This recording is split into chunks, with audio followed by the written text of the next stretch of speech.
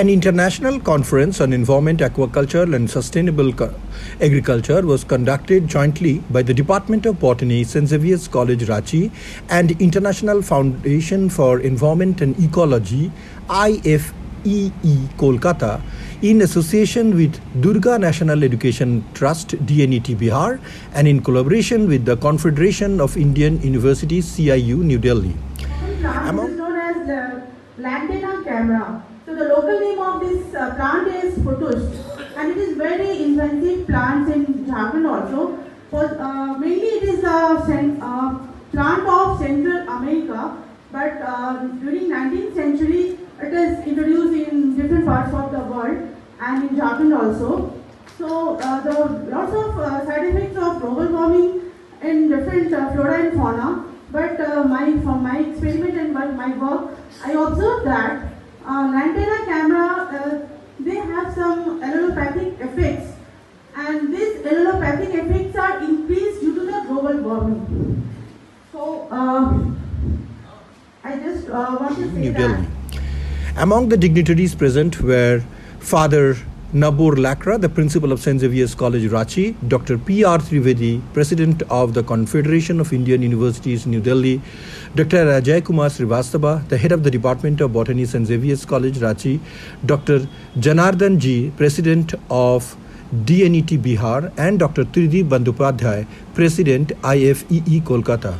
Dr. Tanmay Rudro, Dr. Anesha Guha, and Indo-Canadian scientist Dr. Saikat Kumar Basu also participated in this international conference in Ranchi, Jharkhand.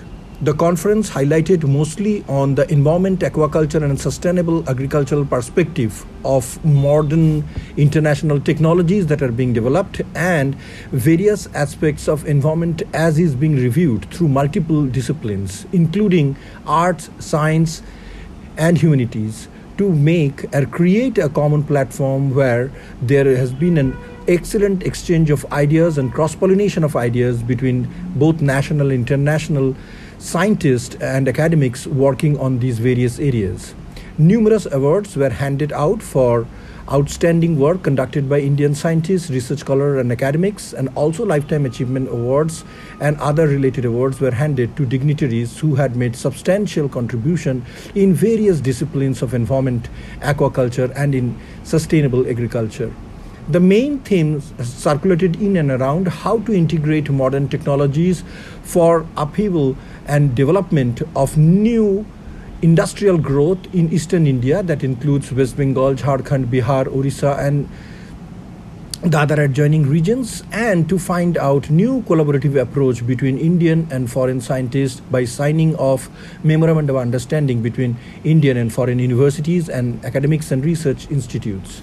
Among the main contribution of the conference that came out was the multidisciplinary nature of environmental science and how it has impacted our life and politics around the world, and from a global perspective looking into the future of environment and how it's going to impact our life down the line. The conference was participated by over 250 participants from both India and abroad, and with adjoining states of India including Jharkhand, Bihar, Uttar Pradesh, Kerala, Tamil Nadu, West Bengal, Tripura, and even as far as Karnataka and Rajasthan.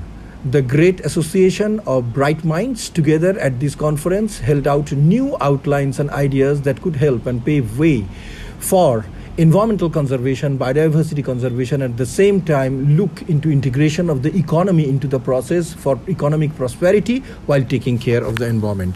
Saikat Kumar Basu, Bureau Report, Kalinga Chronicle TV.